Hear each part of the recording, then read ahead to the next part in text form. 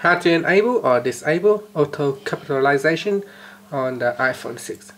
First, press on the home key to go back to the home screen. Then tap on settings. In settings, you want to go to general. Then go down and tap on keyboard.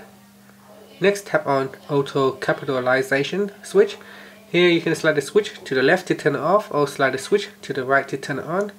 So let's say I'm going to a notepad here, and if I type in a sentence, you can see it automatically capitalized for me on the first letter. If I put a full stop and I start to type again,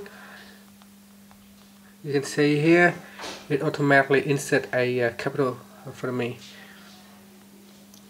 So after a full stop, the next character will be automatically capitalized. And that's it. That's how you can turn it on or off. Press it on the home key to go back to the home screen. Thank you for watching this video.